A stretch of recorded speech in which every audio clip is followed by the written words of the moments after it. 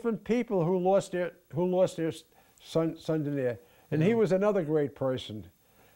Just like we have Phil Langdon now.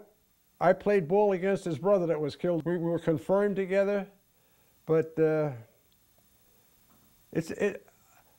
all I can say is I thank the Lord. You know, going through what I went through, it never really bothered me. I kept on working. My mother till the day she died very young too. My mother was only 56 years old when she died. The Lord's blessed me because I got a wonderful wife. I got wonderful children. Every one of them, none of them forget us. They're on the phone or they stop here. My son's here every morning, every afternoon after work. My daughter in real estate, she's in here almost every day.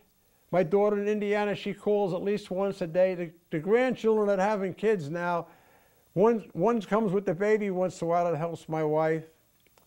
But ever since we lost our daughter, we've had a marriage or another great grandchild, and it's just a blessing because I feel very fortunate.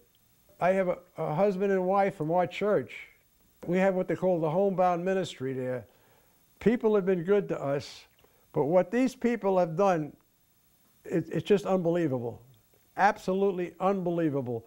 And I got to know them when I was ushering in church, as they adopted a child from China. They had their own son, right? And we just happened to hit it up.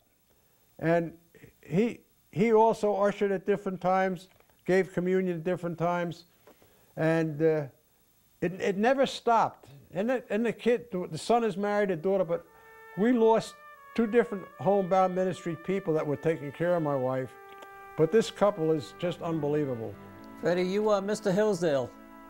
You are Mr. Hillsdale, and thank you for your service. Thank you. Thank you. It's my pleasure, my honor, because it's been my life. It's been my life.